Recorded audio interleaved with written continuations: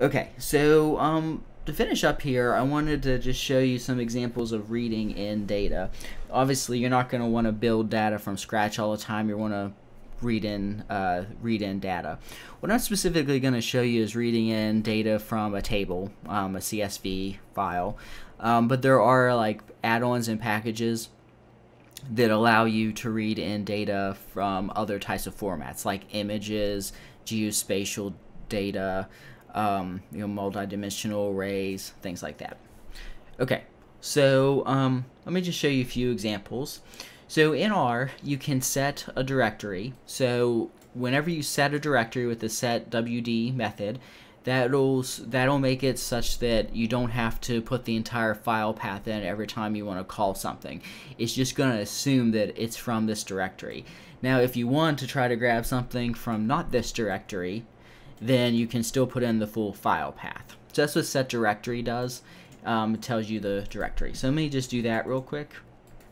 Note that it will yell at you if you don't have that file path on your computer. So like if I did like, let's put an X on the end. There's no file, there's no folder there. It'll tell me cannot change working directory because that's not an existing directory. Okay, so set working directory. If you want to get the working directory back, you can do get working directory, and that spits it back. One thing you should note on Windows computers, which is also true for like if you're working in Python, is you gotta change the dash, right? So R is going to use your / as opposed to your \. So it'll do a file path. You either need to convert them into a / or you can double up your backslashes with because that's an escape character. Either way, but it won't accept if we did something like. So let me just put in backslashes. So if we try to run this, it'll say that is unrecognized escape character, so it's telling you that that's not working. So you could either swap them around or double them up. So here I'm just doubling them up, and that gives us back that worked, or we could again swap them into /. Okay. Note that it's not necessary to set a working directory. You can always just put in the full file path if you want, but it can be useful, especially if you're reading or writing data to the same directory all the time. I guess that's a good side note too. If you do write data out of R, like write out a CSV file, for example, if you don't put a file path in, it's going to go to that file will get saved to the working directory. Okay, so here I'm pulling in a data layer from my working directory. This is a list of movies, basically. And then this is a CSV file, and I'm telling it that the separator is a comma, and there is a header, so the first row should be treated like the column labels as opposed to actual data. And then the strings as factors equals true. What that means is any column that is a character column is going to read it in and treat it like a factor with defined factor levels. Okay, so if we read that in, it should work. So now we have this data object. So now if we look over here, we have all these values, which are like vectors and whatnot. And now we also have this data subcategory, and that's where you have like your data frames and like your lists and stuff. So this is our new object.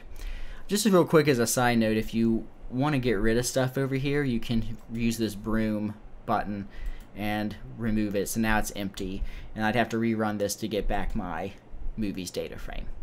Okay, just a couple functions that are useful for working with data frames.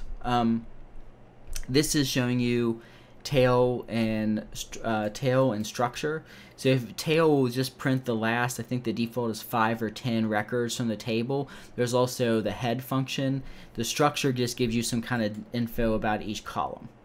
So okay, so here is what I got back from tail. It basically prints back just the last few records.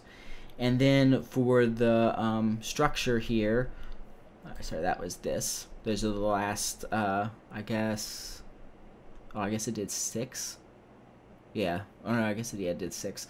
And then this is the info about each column. So it tells you things like the data type. Here's saying this genre is a factor level with 18 levels. So there's 18 different genres that are differentiated, so on and so forth. Okay, so another useful tool is names. If you run, or a function, so if you run names on a data frame, what it's going to do is spit back the names of the columns. So let me, again, I'll clear the console here. So if I do names of movies, it's going to return back all of the column names.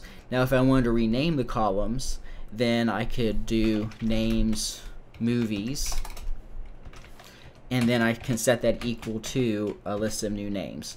So I could do like C1. These are obviously not great column names, but I'm just trying to show you. Actually, I guess there's 6. Let me just copy this a couple times. And comma, comma. So C1, C2, C3, C4, C5, and C6. Now if I run this, now it should have set those equal to that. So if I go over here and click on this drop down, you can see that they've all been renamed. Also, if I just ran this again, names movies, you'll see that you have a new set of names. So anyway, this names function is good for getting column names and then reassigning column names. You can also just change like one column name. So here I'm just taking the 4th column and I'm changing it from whatever it currently is, which is 1, 2, 3, 4. I guess rating. I'm not sure. 1, 2, 3, 4, and I'm changing it to category. So that's what the name function is for. Again, getting the names, changing all the names, just changing a specific name using an index. This section just goes through some notes on other ways to read stuff in. So there are different packages and tools to read in different types of data. So for example, the XLSX package lets you read in Excel spreadsheets. This data.table and reader R packages are really useful, especially if you have really large data sets. They tend to read things in real efficiently. The foreign package is really useful for reading in a database file, so DBF files. Yeah, and then the rest of this is just a couple quick side notes. One thing people do a lot in R is attach and detach. And this is used so you don't have to, if you're working with the same data frame, you don't have to keep calling the data frame name all the time. So you basically can attach the data and then use it, and then when you're done using it, you can detach it. So for example, I'm just going to do this at the cursor. I could do attach movies. Now if I was going to like try to use this, then I don't have to write movies all the time. So is this an example of that? Oh yeah, let's just use the example. So here I'm attaching, let me detach this.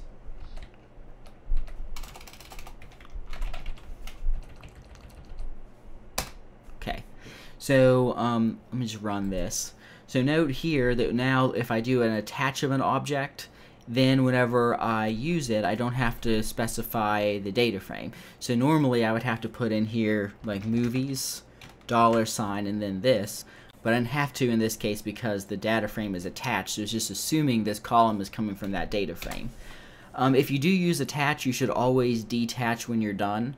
But to be honest, I recommend not doing this. A lot of people still do. It was traditionally used a lot in R, but a lot of people don't do this anymore, and I think it can get you into trouble. It can be a little confusing. So in short, I recommend not using attach and detach. But it is something people do if you're interested. And then just to end, here's a few. You may want to just read through these. These are some really common functions that you'll see used in R all the time. So for example, in_col will return the number of columns in a data frame or a matrix. In_row returns the number of rows in a data frame or a matrix. Length is used to get the number of like values or feature or objects or whatever inside of a vector or a column of a data frame. rbind merges rows together. cbind merges columns together. Merge can be used to merge multiple data frames together. Get working directory will return the working directory path. Table is used to create a contingency table from two vectors. Sequence creates a sequence from a number to another number by a certain step. Rep is for replicating, repeating a value. R-norm creates random values with a certain mean and standard deviation relative to a normal distribution. And sample is used to like randomly sample either with or without replacement. And then comments, real quick, are in R, comments are the same as they are in Python. Expand this a bit. So anything that's prefixed with a hashtag or a pound sign is a comment. So that'll be ignored by the interpreter, and it's there for the user. So again, it's a good idea for you to comment your code if you're going to use it later, or other people might use your code. So comments are with a hash or pound sign there in R. And then lastly, if you just want to quit an R session using code, you can do that by just typing in Q and then an empty argument there, or an empty, oh, it's just yelling at me because there's changes that need to be saved. So once that's saved, and then if you hit yes, that'll kill your R session and save your changes and whatnot.